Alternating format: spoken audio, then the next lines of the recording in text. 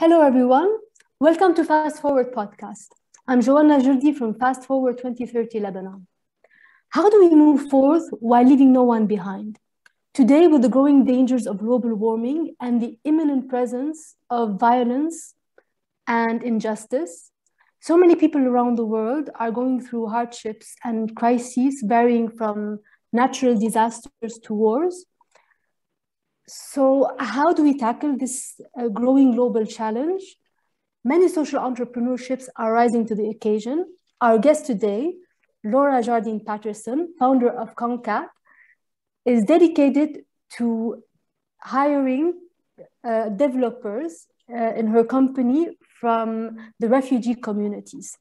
Laura, welcome to Fast Forward Podcast. Thank you for having me. Very nice to be here. What inspired you to found Concat?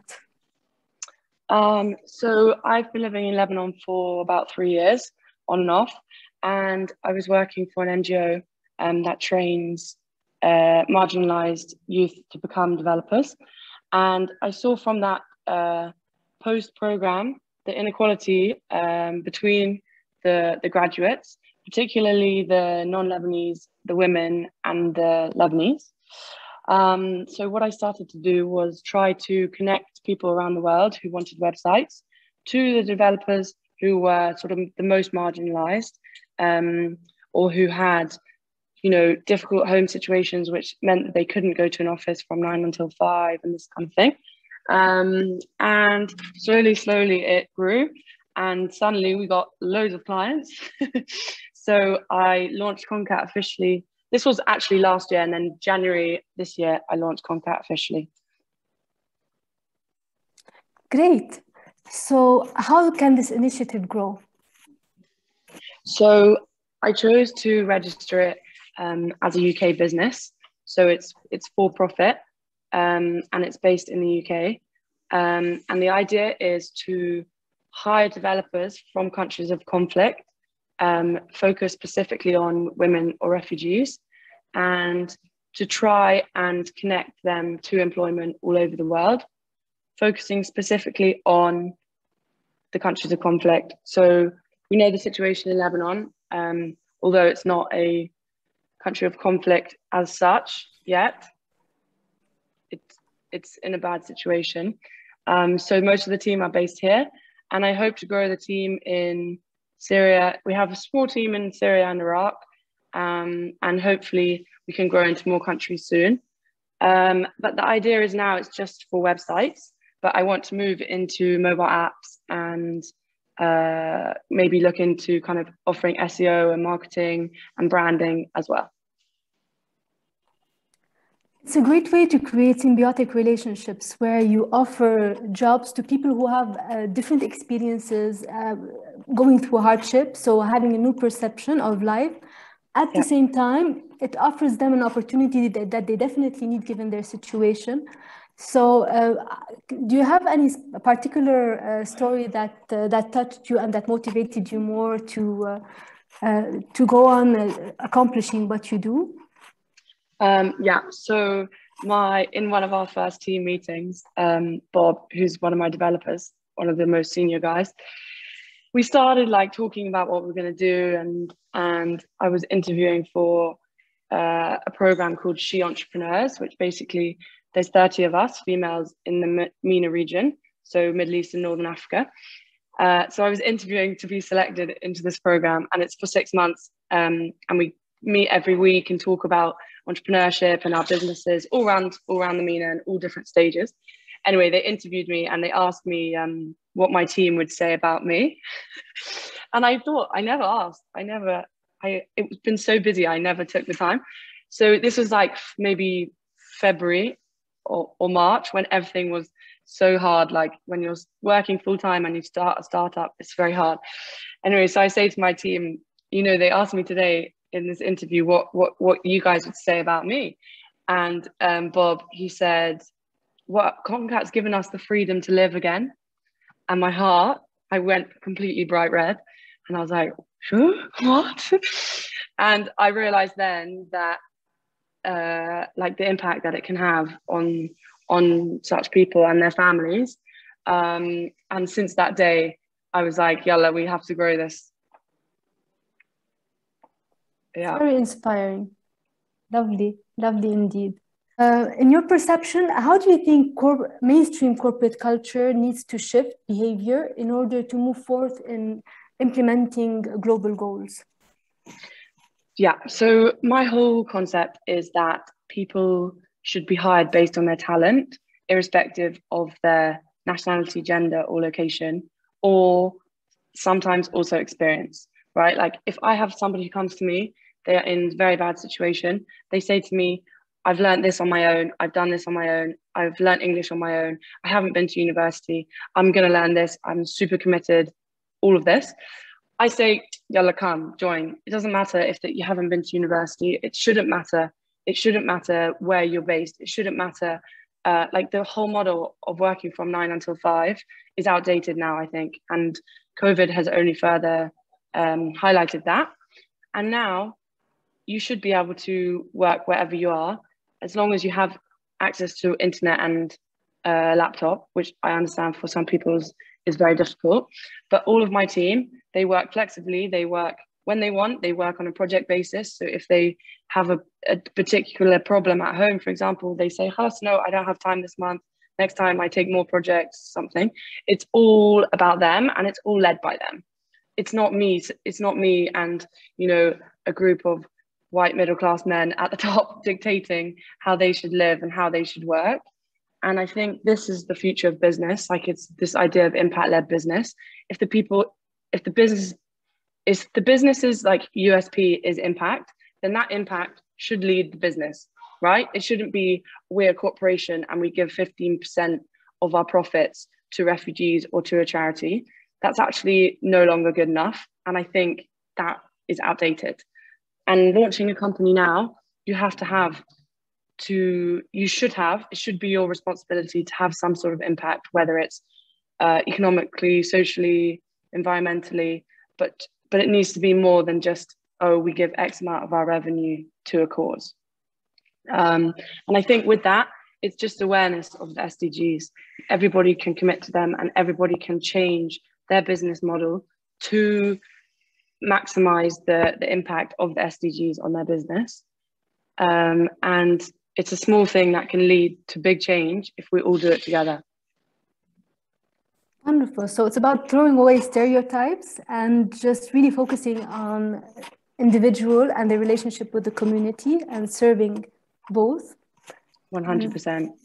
But it's hard, right? It's like every day you have to fight for it. And of course, we make mistakes and you learn and as you go, especially as an entrepreneur. But it's important that whatever you do is aligned with a mission and with the SDGs, for example. For the SDGs, it's super important to me that whatever we do, you know, it works towards the goals that we're dedicated to. And I think that it is difficult. And maybe sometimes I make the mistake of going in the wrong direction, maybe not doing the best thing for the goals and for the mission. But either way, you try to go back, you learn, you go again, but you have to just keep moving forward and keep striving. Okay, so you keep yourself in check, always seeing what you could do better and always evaluating your performance and how you serve and how you could serve better, which is for sure, yeah, definitely. And always how you can give more. Like the whole point of Concat is not for me, you know, it's not for me to make money. It's for our clients to meet and interact with different communities from around the world to realize that they themselves can hire directly from these countries. You know, all my clients now, they come to me and they're like, wow, you know, your team are so amazing. I've never met anyone working in Lebanon. I've never met somebody from Syria. And that is what we should be doing. And that awareness in itself is huge. So the idea that we could then start working with corporates and larger organizations to sort of spread the message and awareness, but also advocate for the rest of the talent in the region. Like the amount of developers that I meet in Lebanon who are super talented, have no access to employment, or they work for so little money. It's crazy. And it's sort of all about advocating for that and the talent in the region, you know, each project at a time. Brilliant. So there's this wonderful quality of integrating diversity and really opening 100%. Up to anything that is new or different. I think that's brilliant. Definitely. And you do that. I think my whole thing is about, my favorite quote is by Walt Disney that says, the way to get started is to quit talking and to begin doing. Yes. And just do, yeah. And actually, that is what I did with Concat. I had no idea what I was doing at the beginning. Everybody I spoke to said the same thing. Everybody said, I don't know either, we just do it. And it's my favorite thing. Like, if you see something that makes you angry in the world or that you find difficult, just try to do something, even small, like why I started Concat, and you learn along the way. As per your experience, how can we cultivate culture that is more inclusive and not segregational? Yeah, so this, I think, is always something that I try to, it's quite a sensitive topic. And I think there is pushback from different communities about who's the priority to work with who at different times within the kind of histories of these countries. So for me, it's my most important thing is working with marginalized communities, right? It's so maybe 3 years ago in Lebanon, the situation for refugees and non-host communities maybe was more difficult than it was for the Lebanese. But now the situation here is terrible for both parties. So why maybe now we have to, you sort of adapt to the situation. So maybe initially I started just working with refugees and women, but that in itself can come across in sort of uninclusive in itself. So it's not that we just work with them, but they are our priority communities. But again, like I think the whole part of being inclusive is that you can adapt and be flexible. If you find, for me, for example, if I find a Lebanese now who is super talented in a very bad situation, as a lot of people are, there's no reason to not hire them. But the voice predominantly will be for refugees and for women. And the whole point, there'll always be more refugees and more women working at Concat. But the whole thing for me and working inclusively is that you can't just work with one and forget about the other. You have to acknowledge all the people, particularly in a country like Lebanon, and not forget about either party. How do we create women leaders? How do we create women leaders? I think that we have to start at an early age with education and examples. I think when I was in school, like, it's all just men, all the textbooks, all the scientists, everything is just men. It's changing straight away. But I think for me, I kind of just always was meant to be a leader, I guess. I was always super confident and just was like, I'm going to do it no matter what anybody says. But I think if you don't have an example of that and you don't grow up in a culture where there are other strong women, then it can be very difficult to imagine yourself as a leader. I think that's why it's up to the education systems to give examples of women, to get people to come in and speak to students, whether they're young or at university, wherever it is, because you need to see an example and have an inspiration, I think, within somebody else to realize that you can do it yourself. So I think a lot of it is women who are leaders now speaking up about the challenges, the many challenges that we have, and also being vulnerable about our mistakes and the problems that we face. It's not about being super strong and knowing everything and doing everything right. It's about like sharing our experiences and creating communities around that, I think.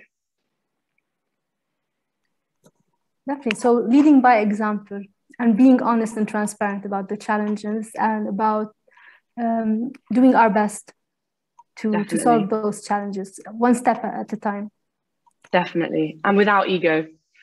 Yeah. That's the thing. It's hard for some men to not have an ego. But for us, it's maybe slightly easier because we doubt ourselves so much more. But I think if you're honest, and transparent about what you're doing and what you're struggling with, then that automatically, hopefully, will become inspirational. Definitely. So what's your advice to emerging entrepreneurs who are tackling sustainable development goals? A lot of what we do is what I said before, I think, is just keeping track of everything that you do and making sure that it's aligned to the SDGs that you're working for. Some of them are a little bit more tricky to track. For example, like no poverty. I'm not going to end all poverty through Concat, obviously, but it's like slowly steps towards it. And it can be very overwhelming, I think, when you look at all the information about the SDGs on the website and you think, for sure, I'm not going to help with that or not play a big part of that. But even if you're giving, even if you're giving a little bit of money or, you're working on a gender equality project with 3 or 4 women or 3 or 4 men, that is a step closer to ending it, right? So it's not to look at and be, you see these millions and figures of thousands and millions and you think my project's so small, it's never going to be part of that. But everything, all of us working together to one goal, let's say for no poverty, all of us together, no matter how small, together we make it bigger and we can have more of an impact together. So don't think, oh, my program's just too small, it's nothing. I thought that a lot at the beginning of Concat actually, but every day you have more of an impact and further the goals. So don't be overwhelmed at the beginning about, having to commit to hundreds of people for one goal. You can start slowly and build from there. Definitely. If it's the entire community, if it's an entire world community that is focused on this one guiding star, which is symbolized by the Sustainable Development Goals, that are also being studied and developed as well, according to our needs and according to scientific studies that are identifying human needs and what the planet needs. And they're also useful as a sort of guideline. I think it would be easy. For Concat, for example, we work on many things. We work on gender equality, reducing inequalities, but these maybe would never have been framed in such a way as the SDGs. They give us a framework and they give us a sort of subject of the work that we're working on in a way that is super concise and clear. And within that, you sort of have steps to help you reach the goal. So in Lebanon, despite of our current situation, the difficult situation, we have so many dreams for Lebanon and so much ambition going forth. So how do you envision Lebanon going forth in achieving sustainable development goals? That's a big question. I think that the spirit of the people in Lebanon is what makes it such an incredible place. That through everything that they face, that we face, I should say, I'm here, on a day-to-day basis, the spirit of Lebanese people is unbelievable. People living in Lebanon, not just Lebanese. The hardship that they face is unbelievable. Like, you can't even imagine, from waking up in the morning, if you've even slept in the night because there's no electricity and no fuel for anything, especially now in the summer heat, it's too much. But like I say, I think it starts with spreading the awareness of the SDGs and then sort of slowly committing to one of them maybe, or a couple of them within their own communities. So obviously there's 17 global goals. It's not about tackling all of them at the same time. I think it's about pinpointing which ones are kind of the most sustainable, the most suitable within the community that you're working with or in, and sort of going towards that. I'm not sure that answers the question. Definitely. Yes. I wanted to know more about your experience because you're in Lebanon actually, and you got to know the people and the culture. So I want to know more about your experience in being in Lebanon. So other than the hardships as well, and you also encountered people that you found really interesting and special. Yeah. So I came first in 2018 and I came for 1 week and I never left. I've been here now since then. I quit my job, left my house, everything. But because I've never been to a place like Lebanon in my life. From the minute you arrive, everybody wants to help you. They're like, I don't know how you guys are so generous. From then till now, even now, you have so little, some people, but they still give you everything and they will do anything for you. Even now, there's no fuel, but my Lebanese friend will still drive me, the extra 20 minutes, whatever, to help me.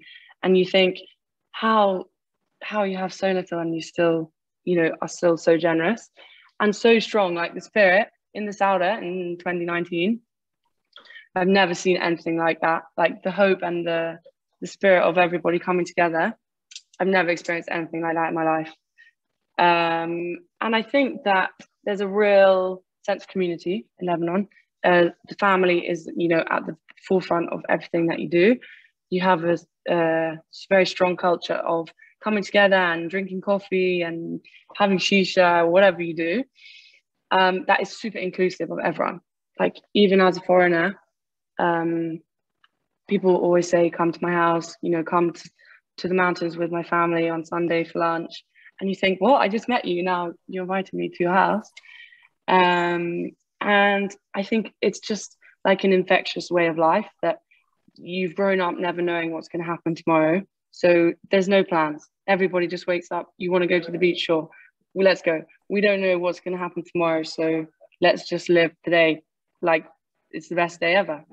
And I think that's a very refreshing concept for a lot of foreigners who are sort of, in England, I feel kind of restricted by the constraints of society. We work from 9 until 5 and then we go see our friends or whatever. But here, there's none of that. Everything's planned in the UK, but here you can't plan because now, you don't have any petrol, you can't go anywhere. But still, like, the people here, they have the biggest sense of pride and sort of happiness, and everybody just wants to have a good time despite the situation. And that is because of the spirit, I think, and the strength of people. Oh, and the food. Can't forget the food. Yeah, food is great. Yeah, it's a very old culture that was built upon so many generations and so many hardships as well throughout the different generations that that kind of made that spirit. Because I think also hardships play a role in building what is beautiful and what is special about a community or an individual as well. They help shape it. Yes. But also what makes this situation now so heartbreaking, so many of my friends' parents are sort of completely heartbroken by the situation because they've been through it all before. Now some people are saying that it was even worse than it was, and they've tried everything. Now they've lost their savings in their banks. And I talk about this to raise awareness of it, not to educate yourself, because probably much more. But that's what's so heartbreaking to see, that they've had such a turbulent history and now it's back in the present again. Yeah, definitely. The violence that we're going through at the moment and the hardship, it's unprecedented. That's very true. Yeah. But we're looking for ways to overcome it, because we do have faith and we do have strength, and we're warriors in the end. So we want to 100% keep that spirit. And we're here to help. Definitely. We're with you through it. Much appreciated.